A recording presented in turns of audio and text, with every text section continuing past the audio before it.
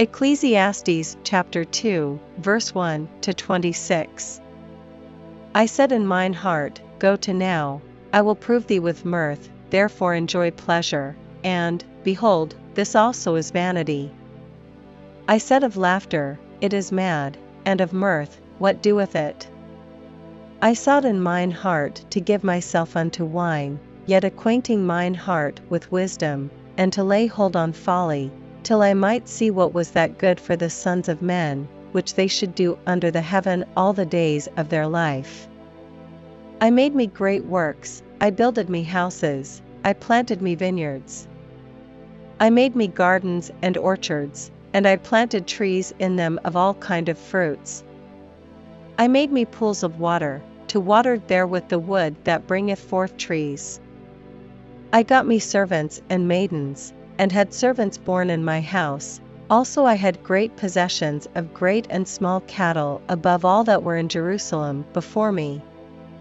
I gathered me also silver and gold, and the peculiar treasure of kings and of the provinces. I gat me men singers and women singers, and the delights of the sons of men, as musical instruments, and that of all sorts.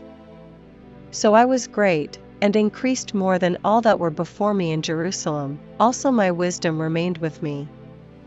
And whatsoever mine eyes desired I kept not from them, I withheld not my heart from any joy, for my heart rejoiced in all my labor, and this was my portion of all my labor.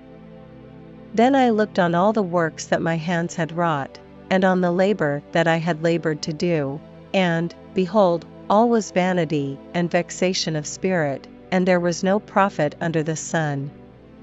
And I turned myself to behold wisdom, and madness, and folly, for what can the man do that cometh after the king? Even that which hath been already done. Then I saw that wisdom excelleth folly, as far as light excelleth darkness. The wise man's eyes are in his head, but the fool walketh in darkness, and I myself perceived also that one event happeneth to them all. Then said I in my heart, As it happeneth to the fool, so it happeneth even to me, and why was I then more wise? Then I said in my heart, that this also is vanity. For there is no remembrance of the wise more than of the fool forever, seeing that which now is in the days to come shall all be forgotten. And how dieth the wise man? As the fool.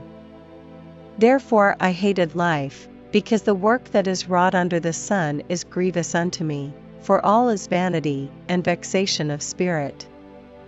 Yea, I hated all my labor which I had taken under the sun, because I should leave it unto the man that shall be after me.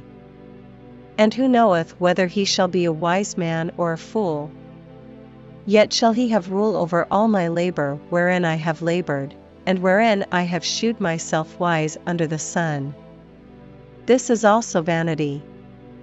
Therefore I went about to cause my heart to despair of all the labor which I took under the sun. For there is a man whose labor is in wisdom, and in knowledge, and in equity, yet to a man that hath not labored therein shall he leave it for his portion. This also is vanity, and a great evil. For what hath man of all his labor, and of the vexation of his heart, wherein he hath labored under the sun? For all his days are sorrows, and his travail grief, yea, his heart taketh not rest in the night. This is also vanity. There is nothing better for a man, than that he should eat and drink, and that he should make his soul enjoy good in his labor. This also I saw, that it was from the hand of God. For who can eat, or who else can hasten hereunto, more than I? For God giveth to a man that is good in his sight wisdom, and knowledge, and joy, but to the sinner he giveth travail, to gather and to heap up, that he may give to him that is good before God. This also is vanity and vexation of spirit.